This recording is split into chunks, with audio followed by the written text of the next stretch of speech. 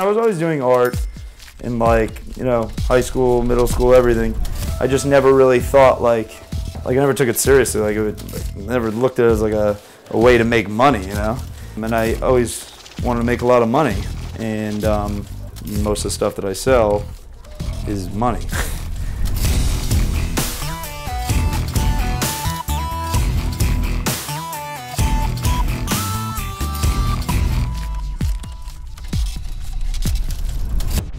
My background is in construction. Art wasn't going to be a life for me, it was just a hobby. And then when I got out of college, the economy was terrible.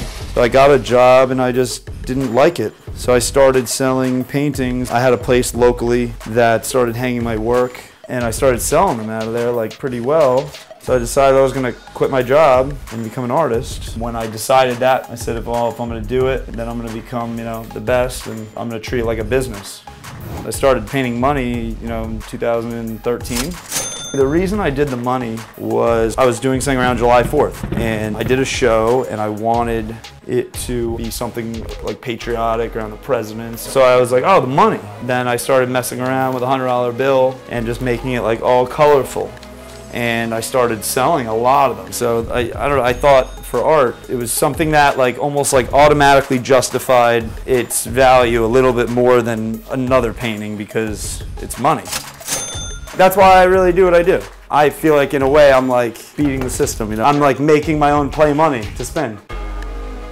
The reason I did the American money, everyone, oh, why don't you do another country's money? Oh, what, are you not like any other countries? It's no, that's not it at all. American money, to the average eye, is boring because it's not colorful. There's a lot of really cool stuff inside money. When you blow it up, you can see it. Before I started the money and I had a gallery, I would have all different types of paintings on the wall, and they looked like they were by all different artists, and they were all mine. So it was sort of a joke that all of them were signed Mr. E. Who did that one? It's a mystery. But also the other thing was I sort of really wanted to separate who I was as a person from who I was as an artist. I like to be known for what I do with the art from the art. I love what I do in creating stuff, but I still look at it every day as my business. And I think to be successful in anything, that's how you have to look at it.